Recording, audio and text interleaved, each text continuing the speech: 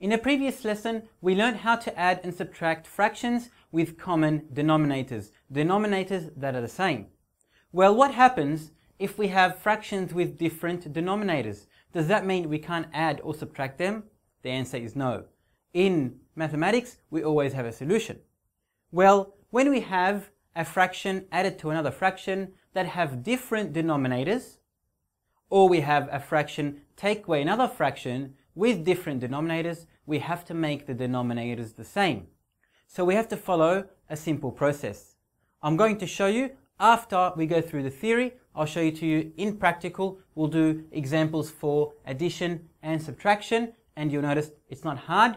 I use this method all the time. It always works and it's pretty easy. Let's see how it's done. First, we need to understand that we have the numerator and we have the denominator. The numerator is the number on top of the fraction bar, and the denominator is the number on the bottom of the fraction bar. When we have a fraction added to another fraction, or a fraction take away another fraction, and we notice that the denominators are different, we have to make them the same. How do we make them the same? First step is to multiply the denominators, as you can see in the red arrows. So what we do, we multiply the denominators together. Then, second step is to multiply the first numerator with the other denominator, as you can see in the green arrow there. The numerator times the denominator. Then we multiply a third multiplication. The second numerator with the first denominator, as you can see with the purple arrow there. So first we multiply the denominators together, then we multiply the first numerator with the second denominator, and lastly we multiply the second numerator with the first denominator. What are we trying to do? We are actually making the denominators the same. That's what this process does. Let's see it in action.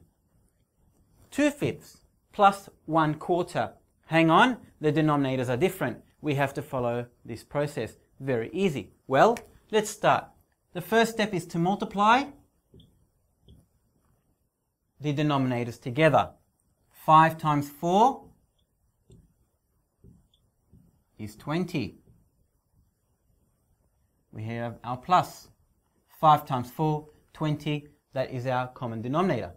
Then, in the green arrow, it tells us we have to multiply down. 2 times 4, 8. We always start with this one here. 2 times 4 is 8. And then, next arrow, which is in purple, 1 times 5 is 5. Guess what? What can you notice?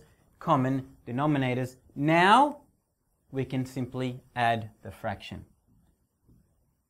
8 plus 5, 13 over 20 is our answer. We multiplied the denominators, then we multiplied the numerator with the second denominator, then we multiplied the second numerator with the first denominator. So we have these arrows. 20 is our common denominator.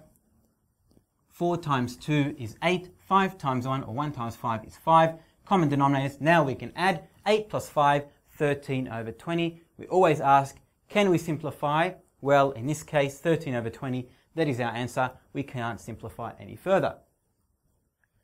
Subtraction, same concept. We can't take away unless we have common denominators. Here they are different. Well, let's follow. First step, as marked in the red arrow, we multiply the denominators to get a common denominator. 3 times 7 is 21. That's done.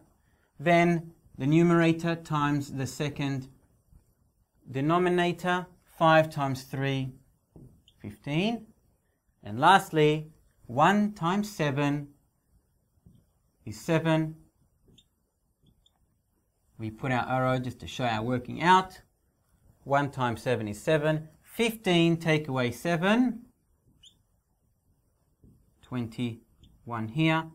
Our answer is 8/21. Can we simplify? Once again, there is no highest common factor. That's our final answer. It is as simple as that. I'm going to do 2 more examples. That way you'll get even better at it. Join hundreds of students who excel in maths by learning from the mathstutor.com.au. Through hundreds of comprehensive video maths lessons, a passionate teacher shares his expertise, unique teaching style and methods with you. Go to themathstutor.com.au and join up now. www.themathstutor.com.au. Making maths easy. Don't forget to tell your friends.